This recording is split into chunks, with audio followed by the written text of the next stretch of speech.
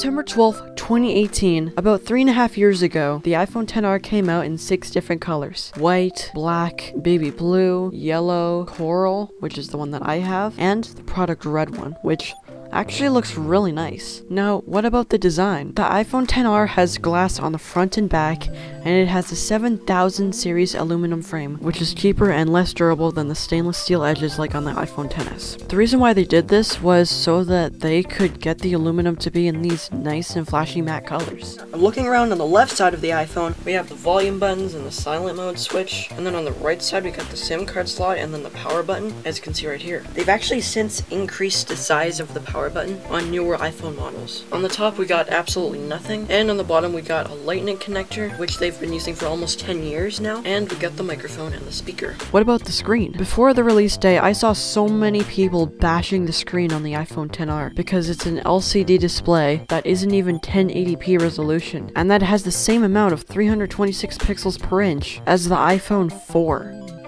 The screen has a brightness of 625 nits, which is good enough for seeing your screen outside on a nice bright day, but it's no match for the 1000 nits that's in the OLED iPhones. The resolution of the screen is 828 progressive, which is more than good enough, and it's really hard to discern pixels unless you're pixel peeping really hard. Because the screen is an LCD screen, the bezels are going to be thicker, because the screen is actually based on an older technology. The speakers on the iPhone XR sound pretty good. It uses a dual speaker setup, which uses the main speaker, and it also uses the phone speaker up top. Pretty weird setup, right? But this phone speaker up top actually does a pretty good job of being the other speaker. And it actually sounds so much better than just having one speaker and not anything else up top, which is quite jarring compared to the nice Sirius speaker setup. The speakers normally sound clear in normal listening volumes, but it can get treble heavy when you turn up the speakers, just like any other phone speaker.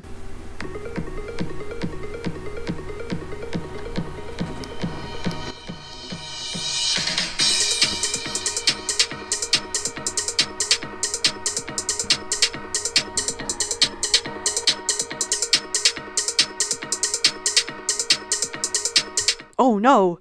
The storage on my iPhone is filling up really fast! The amount of storage on my iPhone is 64 gigabytes, and while that's okay for normal use, I record videos a lot, and that could take up a lot of storage, especially when I'm recording at higher resolutions such as 1080p 60 and 4K 24. If you're going to get this iPhone, 64 gigabytes is only for people who use their phone normally, and obviously I'm not one of those people since I filled mine up in just a few months. 128 gigabytes is starting to become a lot of storage, and 256 gigabytes plus is just starting to become overkill. I saw some people only use 140 gigabytes out of 256 of them. Anyway, now the battery life of the iPhone XR is pretty good. It's a huge step up from the iPhone 6S, which I had before. When I got my iPhone XR, my iPhone 6S had 72% total capacity.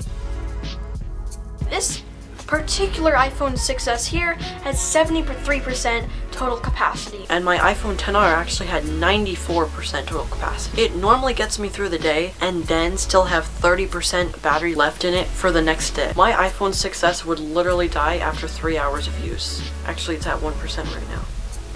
The iPhone XR's camera is pretty good, and is quite similar to the camera on the iPhone SE2. The iPhone XR has a 12 megapixel back camera and a 7 megapixel front camera. The front camera can record from 720p to 1080p, with the highest FPS you can record being 60 FPS. That's 60 FPS action. And the back camera can record from 720p to 4K resolution, with the highest FPS being 240, which enables you to slow down your 240 FPS videos all the way down to 10 times slower, down to 24 FPS. Now, portrait mode is not going to be as good on the iPhone XR as it is on the iPhone XS, because the iPhone XS actually has a dual camera setup, and it can measure the distance of faraway objects based on the distance of the two cameras, which is something that the iPhone XR cannot do because of its one camera layout. So portrait mode only works if there's a face in the scene. And then your phone kind of just guesses where like your hand and the rest of your body is. But it does a pretty good job of that. Same with the front camera. So what are my conclusions? The XR is a nice cheap option so you can get nice battery life that will get you through the day and a screen that is good enough for video consumption and gaming. You don't need the iPhone 15s